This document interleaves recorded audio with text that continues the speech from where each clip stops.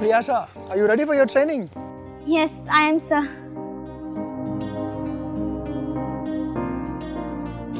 Here's your training schedule chart. You will walk and run on Monday, Wednesday, Friday and Saturday. You will cross-train like swimming or cycling on Tuesday and Thursday. And Sunday is your rest day. It's very important that you rest to prevent injuries, to rebuild your muscles and to rebuild the tissues. Bring a pair of comfortable shoes with good amount of cushioning. Get a pair of cotton socks, cotton mix socks, so that it can prevent you from blisters and any kind of wetting while you are running.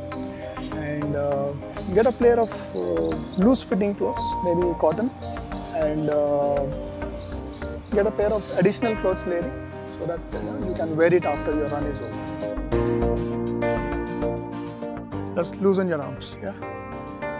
Do some touches. Keep your hands like this. Touch your feet, yeah. 1, 2, 3, 4. And do your leg raises, knee raises. Do this. And on the other leg now. Stretch your hips. Relax your hips. This way, yeah. This way, yeah. This way. Okay? Keep your leg in front and try to touch the toes. Yeah, that's right, okay? That's basically relax your muscles here, okay? And then we'll do this. Keep your leg like this. Yeah, then touch, then go down. Yeah. Then do this way. Yeah, that's right. Yeah. It's very, very important that you always start with a warm-up and some stretches first, okay? When you're running, always look in the front. Never look at your feet. Your body should not be stiff, just loosen your upper half.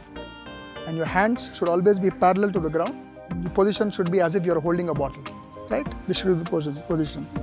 And when you're landing, do not land on your heel, do not land on your toe.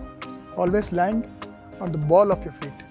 And always ensure that when you're landing, the feet is underneath your hips. Yeah, it should be this way. And you have to lean in front. Your hands should be like this. See, hands like this. Take your slow steps. Yeah. Keep swinging it. Just relax. Don't keep the body stiff. Plan your training for 20 to 30 minutes a day. Switch between 5 minutes walk and running. Gradually increase your run from 90 seconds in the first week to 30 minutes by the 9th week. Be consistent in your training and enjoy the run.